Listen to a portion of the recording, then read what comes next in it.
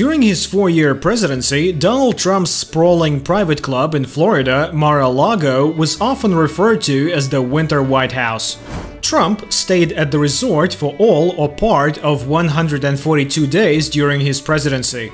Trump entertained world leaders, coordinated the US response to a North Korean missile test, and even approved a military strike on a Syrian airfield while in this location.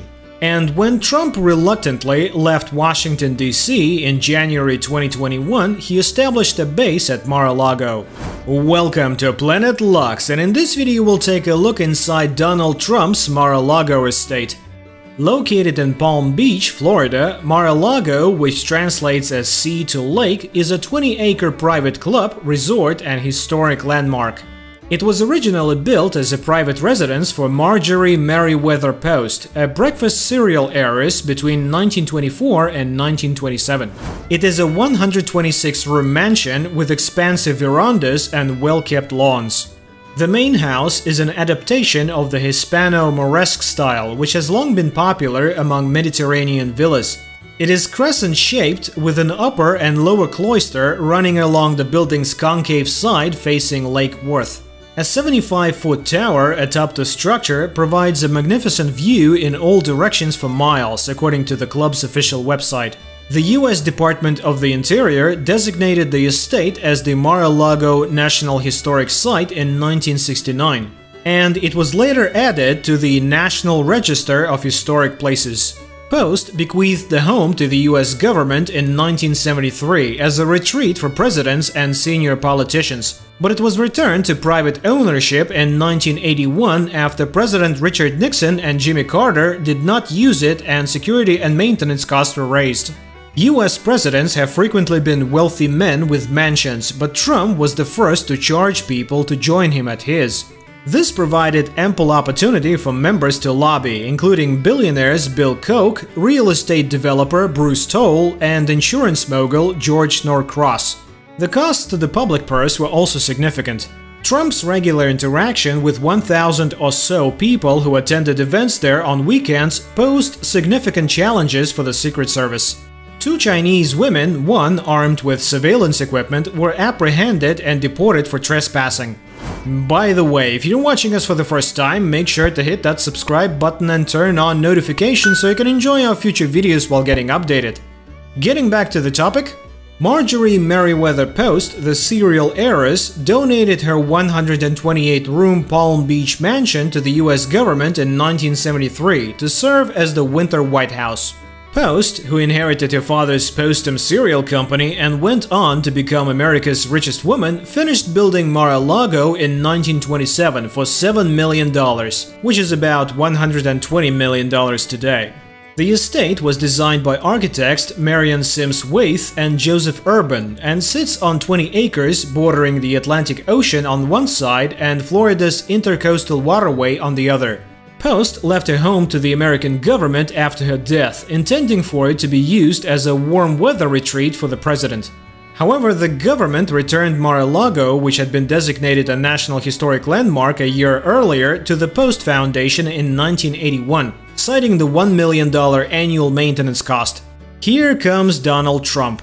The mogul's reported first offer of $28 million for the property was rejected. But he persisted and the market tanked as a result. Trump purchased the property in 1985 for the relatively low price of $5 million and paid an additional $3 million for Post's antiques and furniture. In addition to Mar-a-Lago, Post owned an Adirondacks retreat, a Long Island mansion, a yacht she designed that was the largest privately owned yacht at the time, and Hillwood, a Washington, D.C. estate that is now a house museum containing her extensive collection of jewelry, Sèvres porcelain, Fabergé, and French masterpieces. Trump converted Mar-a-Lago into a private club in 1995, spending $7 million on a 20,000-square-foot ballroom. He took over a coat of arms that British authorities had granted to Post's third husband, Joseph Edward Davis, in 1939, and replaced integritas, the Latin word for integrity, with Trump. In addition, he spent $100,000 on 4 gold-plated sinks. Basically, gold is everywhere, just like in his Fifth Avenue penthouse. Trump and his family live in a private wing of the White House when he's in residence. Trump's former butler and Mar-a-Lago's unofficial historian Anthony Senecal revealed some secrets to the New York Times in 2016, describing the library as paneled with centuries-old British oak and filled with rare first-edition books that no one in the family ever read. Trump hasn't always gotten along with the locals when it comes to his plans for Mar-a-Lago. He has gone to war with the city of Palm Beach over the size of its American flag. The original, installed in 2006, was on an 80-foot pole, despite Palm Beach ordinances prohibiting flagpoles from being taller than 42 feet. A violation is punishable by a daily fine of $250. Trump filed a $25 million lawsuit claiming that his right to free speech was being violated. He and the town eventually reached an agreement. He switched to a smaller flag atop a 70-foot pole. Instead of paying fines, he made a $100,000 donation to veterans charities. He sued Palm Beach County again in 2015, this time for what he called deliberate and malicious moves to direct departing flights from Palm Beach International Airport over Mar-a-Lago. Obviously, this suit was dropped after the election because there is now a Secret Service mandated no-fly zone over Mar-a-Lago when Trump is in residence.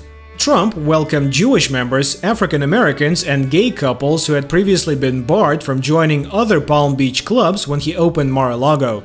Members reportedly paid a $100,000 initiation fee and $14,000 annual dues for the privilege of using the facilities.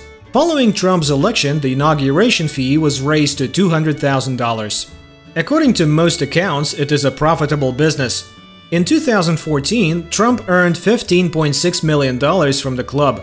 He earned $25.1 million in his first year in office. Last year, that figure fell slightly to $21.4 million. Trump has spent 133 days at the property since taking office. In early February 2017, he made his first trip there as president for the Red Cross Bowl, and the following weekend he hosted Japanese Prime Minister Shinzo Abe. He was at Mar-a-Lago when he named Lieutenant General H.R. McMaster as his national security advisor, authorized a missile strike on Syria, and hosted Chinese President Xi Jinping for a two-day summit. According to the Government Accountability Office, the president's 4 trips to Mar-a-Lago cost taxpayers at least $13.6 million in 2017. Mar-a-Lago temporarily closed its doors in March due to the COVID-19 pandemic. 3 visitors, including Brazil's President Jair Bolsonaro's press secretary, tested positive for the coronavirus after attending an event hosted by President Trump at the club. Among the stories of palace intrigue, Trump allegedly barred infamous sex offender Jeffrey Epstein from Mar-a-Lago after the latter hit on a member's teenage daughter. In any case, Trump appears to be more at ease at Mar-a-Lago than almost anywhere else. He definitely prefers it to the White House. At Mar-a-Lago, he can be himself without being constrained by strict DC protocols or bothered by scores of aides and handlers. In addition, he has more friends down there than, say, in Manhattan, where Trump, a lifelong New Yorker, is extremely unpopular. Indeed, in September 2019, he and the First Lady relocated their primary residence from Manhattan to Palm Beach, where he could presumably pay lower taxes and feel more at ease. Trump appears to be enjoying life in New York again after a period of withdrawal following his defeat. He is the DJ every night, according to sources. Staff bring the laptop over around 9:30 p.m. and he chooses the songs, which are usually the same 10 or so from his clubbing days, such as YMCA and a few Elton John songs. And with that being said, it's time to end our video, but before that, would like to know your views about Mar-a-Lago. Let us know in the comments. Like this video and make sure to subscribe to the channel for more amazing videos like this. We'll see you in the next video.